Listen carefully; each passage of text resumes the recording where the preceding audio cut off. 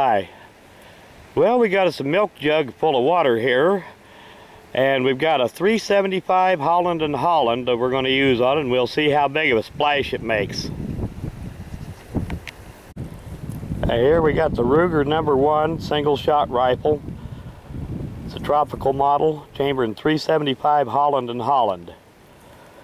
Got a 2-power Pentax scope on it. Here's the round. Winchester 375 Holland & Holland, silver tip, 300 grain bullet. I'll get this camera put on a tripod and get this thing loaded up, and we'll give it a try. Okay, we'll get this thing loaded up and we'll give this a try.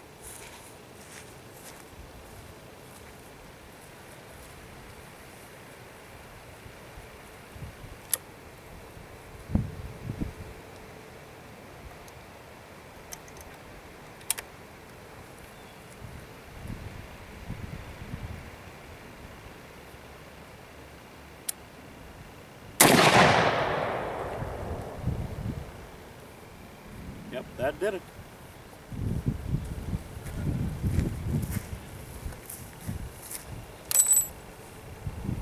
There's the empty case. Of course, these are a falling block rifle. Very much like the old Winchester 1885s.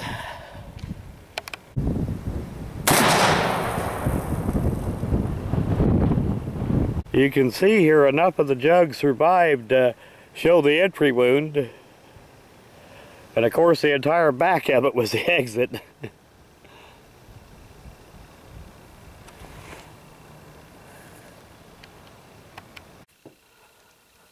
Well, it did a real number on that milk jug full of water. This Ruger No.1 Tropical is a very nice rifle.